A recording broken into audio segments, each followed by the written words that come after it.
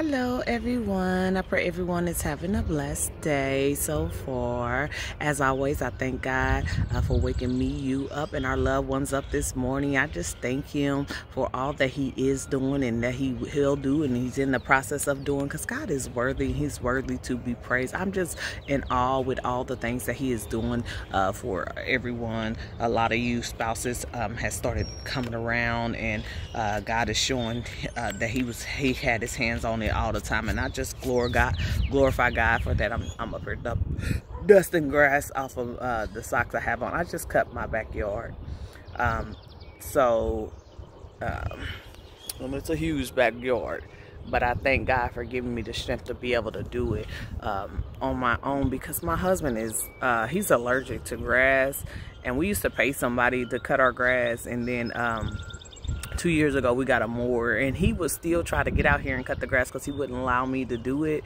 because he didn't think I knew what I was doing. But I used to cut grass as a little girl with my brother when he had his lawn care, so it's nothing to me.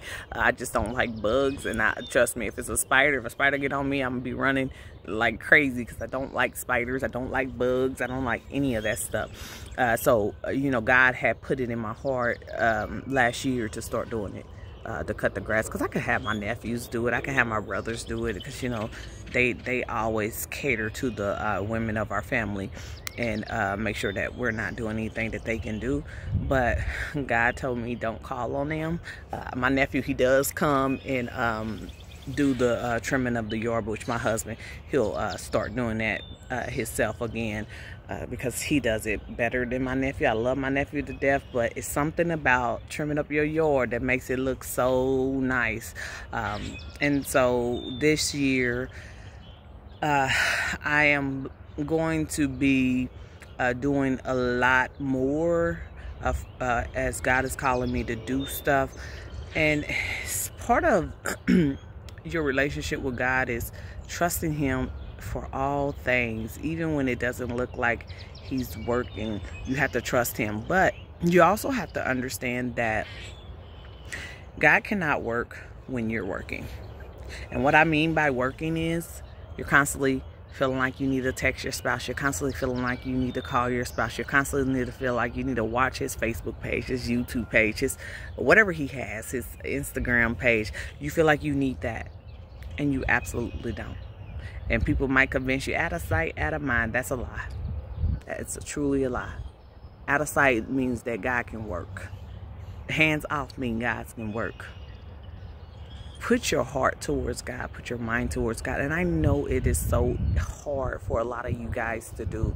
But God said, trust in me with all your heart. Lean not into your own understanding, and acknowledge him in all your ways, and he will make your path straight.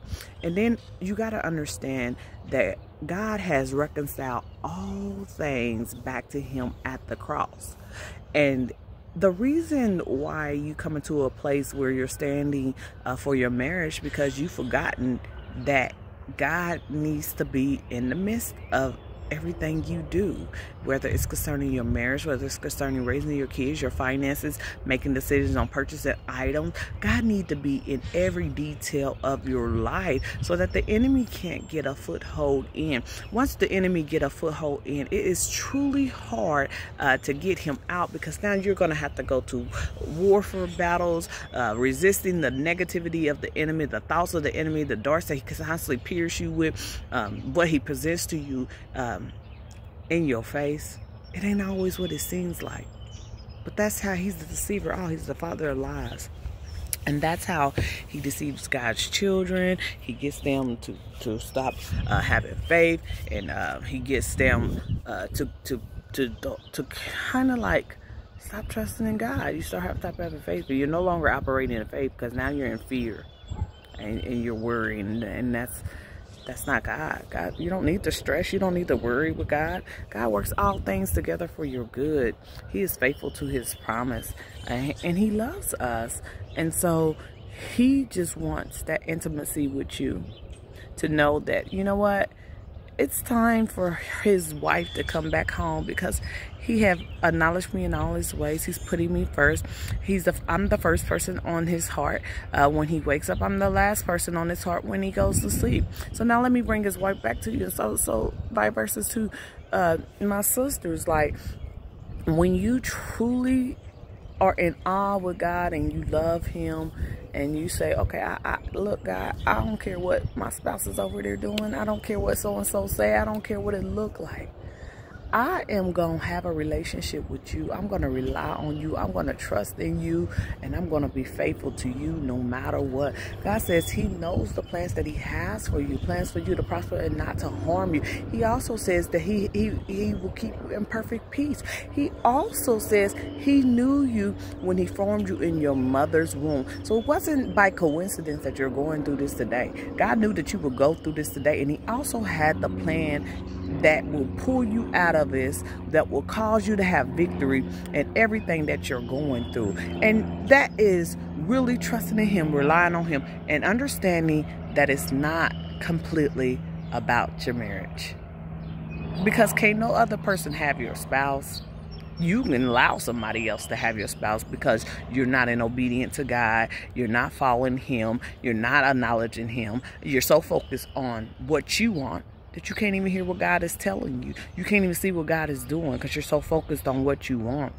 And so when you start to let go completely, and that's a hard thing to do, and you can see God move. You ain't got to always get a confirmation. You ain't always got to hear from somebody. You ain't always got to have somebody encourage you. Sometimes you got to encourage yourself in the word, and then worship and praying. Worship is to worship God. He inhabits the praises of his people. So when you're worshiping God, God is moving. Angels are moving on your behalf, and angels are worshiping right along with you.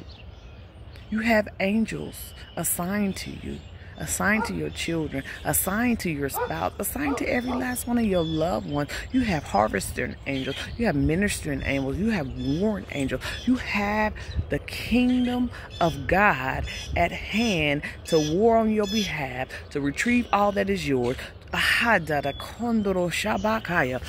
You have all you need in him. You have the healing of the heart that he can only give to you. You have the renewing of the mind that you only can get through his word, and the fellowshipping and allowing the Holy Spirit to lead you and to teach you.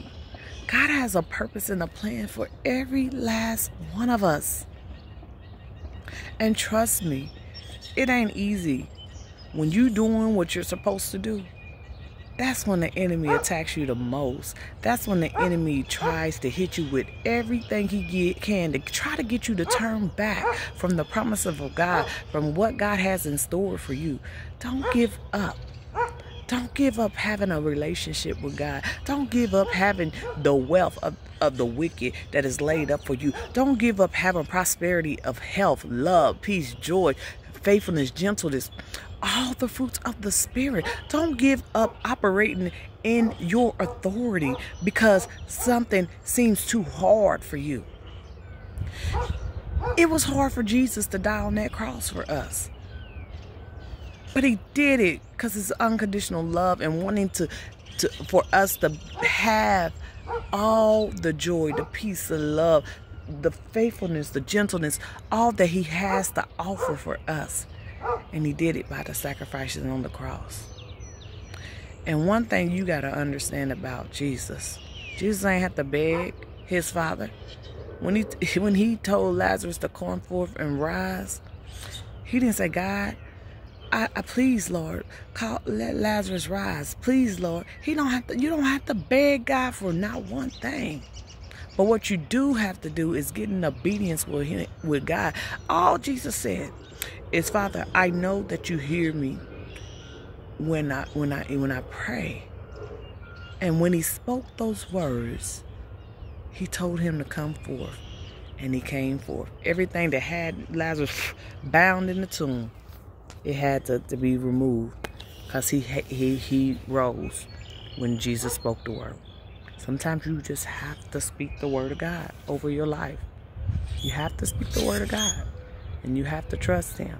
I'm up here doing all this fidgeting because, you know, like when you cut grass, some of the hair be on your shirt, and I'm thinking it's bugs, and I told you I don't like bugs, and even heebie-jeebies. So, but I'm still doing what I need to do. But yeah, you just gotta trust God no matter what. Even when it looks like it's not working, when it looks like it's at its worst, you just don't even know that God's hand is all on that. He's in the midst of that, and he's working all things together for you. And you gonna see the victory because it's already given unto you. You got angels fighting on your behalf when you sit up there and you speak the word of God, when you sit up there and you declare and decree and the authority that you have been given. He said, when you call those things that are not as though they are, call your wife a kingdom spouse. Believe that God has already renewed their minds and transformed their mind into him. Because here's the thing, you can pray all day for your spouse, for God to bring your spouse back. And here's the thing, if he bring them back the way that they are, it's not going to work. And God don't do anything incomplete. But you're so impatient, a lot of you, that you just want what you want. But God says, nah, okay, you know what? I'll let the enemy go ahead and deceive you so that you can be broken from that. And then when you are broken by the enemy because he's deceived you and he done gave you this false start, because God don't get anything false. Anything that God give is whole, it's complete, and it's done in him. He don't do any unfinished work. God perfects everything that he does. So when he brings your spouse back and he is in it, your spouse is going to be humbled. He's going to be open, or she's going to be open to everything that God has put into you. And you'll be able to start to minister to them. But you can't forget about God when he brings them back into the home. You have to really, truly trust God in everything and keep him in everything. Pray daily for you and your spouse. Pray daily for him to continue to strengthen you, and because God keeps all things together. He is the glue that holds everything together. He's the strong tower. He is the sure foundation that will not crumble. And so that is what you need from God. You need him to be a sure foundation for you before he can even be a sure foundation for your spouse or even your marriage. He needs to be that for you first and foremost. And you need to allow him to be that. And you need to trust in him no matter what it look like, no matter what you feel. Because he's worked all things together for your good. Not some, but all things together for your good. It's birds and stuff. These people got a bird feeder over there. And I'm like, I don't want y'all over here. It's already bad enough I got to deal with the geese and stuff. And I just usually let my Yorkie and my Shorkie out here, and they just chase them out of the yard. Because I don't want all they poop in my yard. And then I got the neighbor's dogs over there that just gets on my nerves. They just bark all the time, just barking. It's enough I get my own dogs barking. But these dogs, they just be barking for no reason. They barking at the birds. What you gonna do with the birds? The birds ain't even gonna go nowhere. You can't even do nothing with the birds. I mean, as soon as you try to get them, they gonna fly. And they old dogs, and then they attack other people's dogs. Just let y'all see them. So this is what I deal with. If my dogs come out, this is what they doing every time. The other one don't get up on the fence. He just sits behind. I don't know if they girls or boys or whatever. They just sit behind each other and kind of like bark. And it is what it is, but they just a distraction right now. They just get on my nerves with all that barking, and the birds too, with all they tweeting. I like the birds, but I don't like so many, and they're all over there in my neighbor's thing over there. They're in those bushes and stuff over there where my neighbor's yard is. My husband butchered our tree last year, and we just got to pull it out, just get rid of it, because it's just not blossoming like it used to, and it smells so good. He called himself trying to trim the tree and just destroyed it. It was so pretty. But anyway, back to me talking about God. I just got a little distracted. I just want you guys to stay encouraged and understand that you don't do things in your own strength. And then when you're doing things in your own strength, God is not at work. God is at rest when you work. When you're at rest, God is working. And being at rest is saying, okay, God, I surrender it all to you. I trust you. So I'm going to allow you to do what you need to do. You said that you will fight my battle for me. All I have to do is hold my peace. You said you will perfect all things that is concerning me. You also told me that no weapon formed against me will prosper. You said what you joined together, let no man separate. So here's the angels. They're operating on that behalf. Oh, she said it. He said it. He said what God's joined. He's using his words. You got to think about the angel. When the angel, when Daniel was praying for 21 days, and he said he came for his words, but the prince of Persia, the devil, he held him up, and then he had to call for reinforcement. Michael. Okay, these are archangels, and so they have the war on their behalf. But he also said they was going back to war, and so the enemy tries to hold up your prayers. He tries to block your prayers. That's what he tries to do. And so you got to understand that sometimes when you don't see things, you need to ask God, God, what is it? What is it that I'm missing? What is it that you need me to do? What is it that I'm not seeing? And allow God to show you so that you can know what to pray for. Because God works through your prayers. He works through you. He works through his words, and you unleashing them into the atmosphere. That's how God works. He works through your praises. He works through your honoring him. That's how he works. And it might seem hard. It might seem hard, but it's really just learning that life ain't easy. And even with this walk, it's easier to do wrong and do the opposite of what God wants you to do than it is to do his will. And that's because the devil knows that the plan and the purpose that God has for you, and he doesn't want you to walk into that. He doesn't want you to understand who you are in Christ. Because once you understand who you are in Christ, then he no longer has no power over you. And even with your spouse. When you learn who you are, then you can pray that God brings him in, her or him, whoever it is that you have a husband standing or a wife standing, your husband standing for your wife or a wife standing for your husband.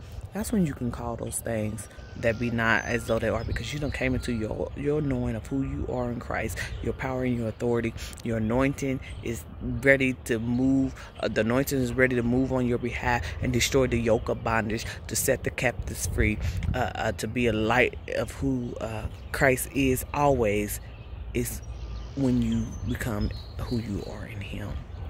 And so you can do all things through Christ who strengthens you. He tell you that. And you just have to stay encouraged. You have to, even when you don't, look, God is the author and the finisher of our faith. He needs you to have faith. He said faith is now, not later. Faith is now. So you have to have faith in him right now in order for God to move. He can't move in the unknown, he can't move in the doubt. He can't move in the worry. He can't move in the stress. He can't move when you're trying to do things that God's like, okay, well, I'll tell you what. Go ahead and keep on making a mess of things, and I'm going to sit here and I'm going to wait and I'm going to rest. And when you're ready for me to pick it up, you go into rest and let me do it. So yeah, I thank you for just tuning into my video. My sister's sending me texts. Just get out of my way. I'm trying to finish my video so I can finish up here doing my yard work. But I thank you guys for tuning in, and I just pray that God continues to bless you and strengthen you all in your walk with him more than anything, because it's all about him. It's all about him. Because he reconciles all things back to him. He redeems everything, and he also returns sevenfold. He said, how can you, it's like this. How can you fight the strong man unless first he's bound? You can't fight a battle with an enemy that's not bound. How do you do that? Through the power of God that worketh through you. It's just so many things that I need to really just release to y'all. I wasn't even planning on doing a video for this long talking to y'all, because I just wanted to encourage y'all a little bit, because I got some things that I'm going to release to y'all, and it will bless you. and I just thank God for the wisdom that he continues to pour into me. So I will be doing another video later on this week. But y'all guys, y'all have a blessed day, because I can just keep on going on and talking about God. I don't even need the Bible, because the word is in me, and that's how you want to be, the word to be in you, so that it can just flow out of you and pour out to other people. And I just thank God for his wisdom and continue to build me in him. I'm just so grateful for what he's calling me to do. And pretty soon I'll have all my stuff on here. I've already, my ministry name, I'm so grateful to be able to reveal it in my next video, because it's coming. He's gave it to me. It's just so many things. With t-shirts, he's about to have me and a few ladies of the groups will start doing it first, and then as God lead me to add everybody else into it, then I'll do it. But God has like literally been singling people out to be part of the board of the ministry that God has called me to do, because some of the ladies in particular, they have learned the humbling of themselves and trusting in Christ, even when it doesn't look good for them, or things is not going the way they are. They're learning to heed to the Holy Spirit, and that's what it's about. It's like heeding to the Holy Spirit. So I look forward to just releasing a lot of things that God has been doing with me. I'm so grateful to God for each and every last one of you guys, and I just pray that your day is blessed, and that God continues to strengthen you and bless you and prosper you in everything that you do, and that he'll continue to pour out his wisdom among you, and also among your loved ones, and even your children, and I just pray that all strongholds are broken off of your life, and every demonic spirit that would try to mess with your self-will, that the angels will bind them up, and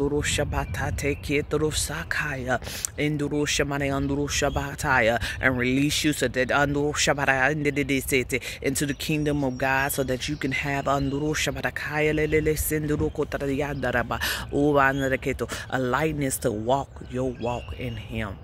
So Father, in the name of Jesus, I just thank and glorify you for this day, Lord. I thank you for each and every follower, God. Lord, I thank you for pouring out your anointing over them, God, and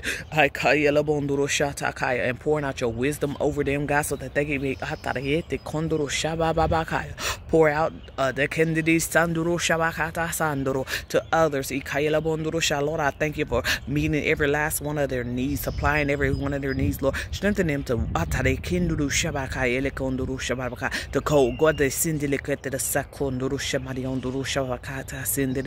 them to walk boldly in who you called them to be, God.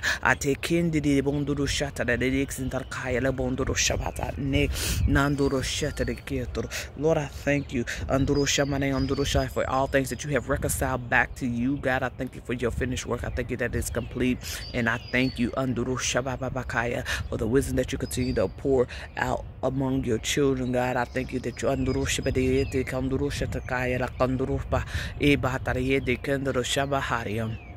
your wisdom to everyone, Lord. I thank you for perfecting everything that concerns your children. And in Jesus' mighty name I pray. Amen. Amen. Glory be to God. Hallelujah. Y'all have a blessed day. Y'all stay encouraged with God. He is working all things together for our good. He is faithful to his promises. Trust him no matter what.